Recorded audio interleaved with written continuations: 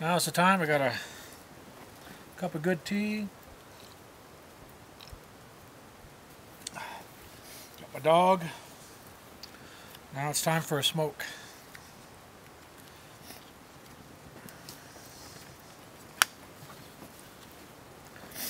One of the things that my family down on the reservation, both the Shoshones and the Arapahoes, told me, tobacco is very sacred.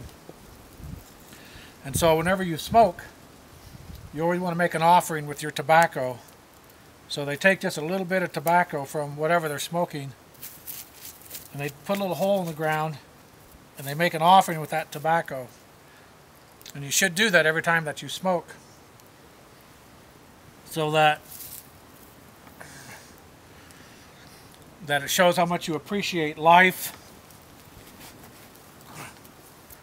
and nature and those things around you.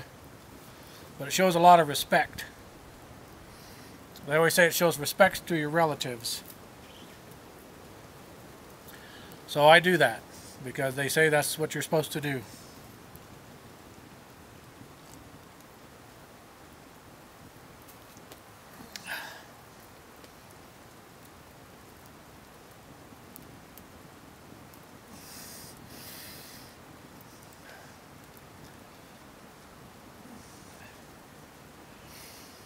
The people that I would miss the most would be Molly, for sure, because she's my constant companion.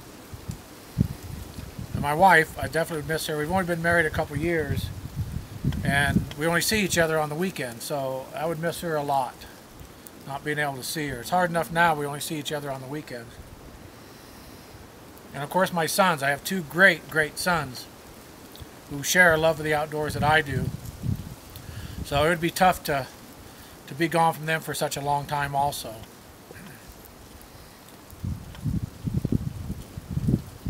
And my scouts. I'd miss my scouts. I meet with them every week, and my scouts mean a lot to me.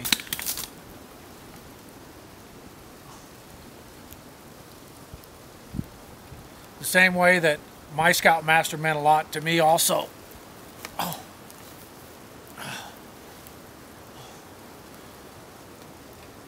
My scoutmaster was 97 years old, and I drove clear back to Nebraska, 800 miles one way, to go to his funeral here a couple weeks ago, because he deserved that respect.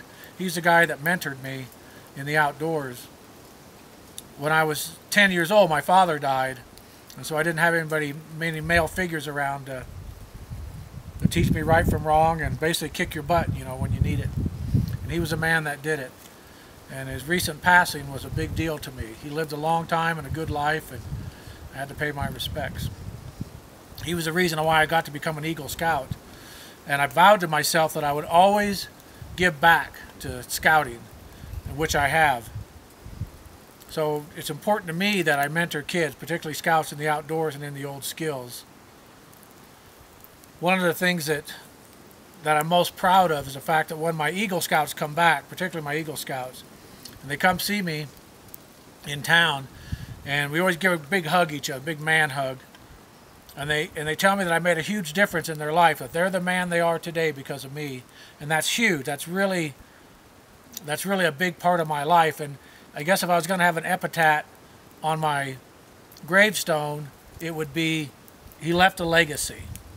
And I hope that I've left a lot of ripples in life of kids that move on. So I think that's a great accomplishment for me. And doing this adventure, it would be great to show my scouts that, number one, I could do it. I could be by myself. I can be good at what I do. I can do it old style. I can do it like the early 1900s, just like, you know, my grandparents did and my grandparents' parents. So I think that's important too. But you don't need all this modern stuff. That you can go out there and survive with simple gear, wool clothing. That's important.